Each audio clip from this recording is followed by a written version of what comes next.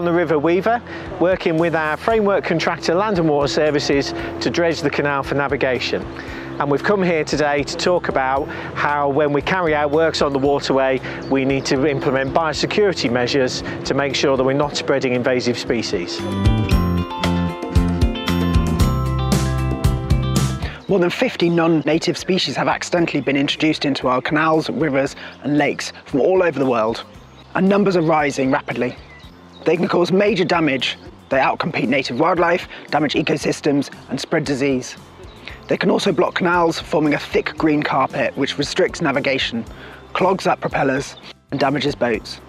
The Canal and River Trust is a charity, and every year it costs us hundreds of thousands of pounds to clear unwanted vegetation and manage the delicate ecosystems which exist in many of our waterways. So what harmful plants and animals do we need to watch out for?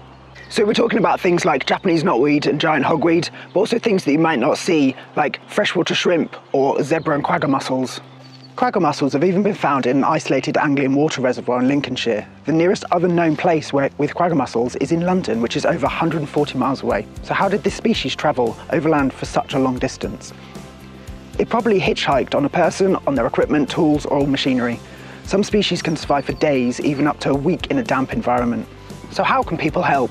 One of the most important things everyone can do is to stop the spread of harmful plants and animals to a new area.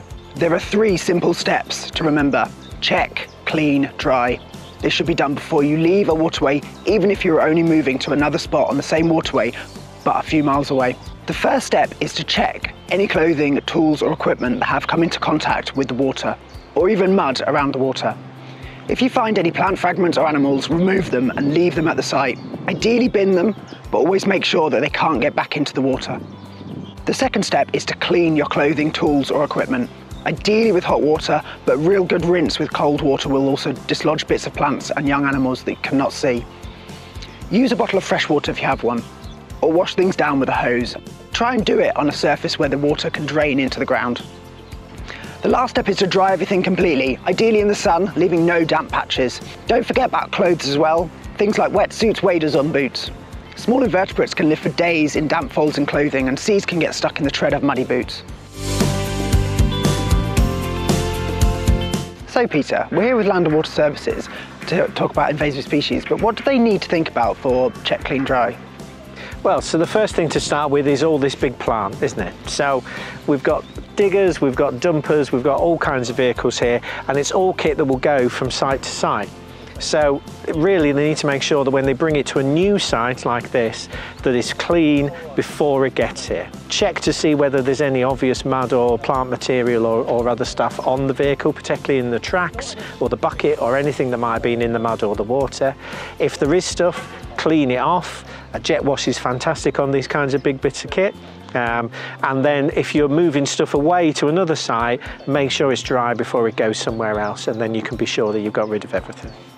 So what about smaller stuff like tools and equipment? Yeah, right. So obviously on a lot of our jobs, people are using small kit like shovels and so on. And that's just as important because, as you can see from the state of this spade, yeah, there's mud there that I might be transferring from one job to another.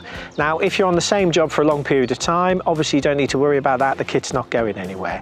But if you're on a more reactive team and you're moving from one site to another in the same day, then clearly we don't want to be tracking this mud from the River Weaver up onto the Trent and Mersey or the Shropshire Union or somewhere else.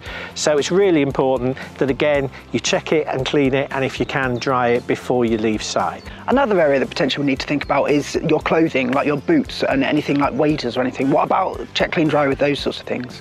Yeah, absolutely, Tom. So a lot of our work is really mucky, so we are going to get covered in mud from doing works on the waterways, and so it's very easy for us to transfer plants and materials from one site to another if we don't clean ourselves as we go. Now, I'm not terribly muddy today, but I have got some mud on my boots there, and we don't want to be traipsing that off to another site. So just check it to see if there's anything on it that needs removing, clean off what you can with water and with a brush, and then make sure that you dry it out if you can. So what's the risk about moving soil around and preventing invasive species being spread like that?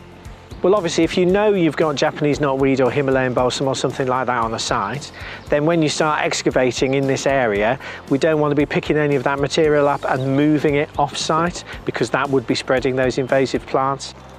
We ask everyone to play their part. Please help us, help keep our waterways, which we all love, special. Thank you.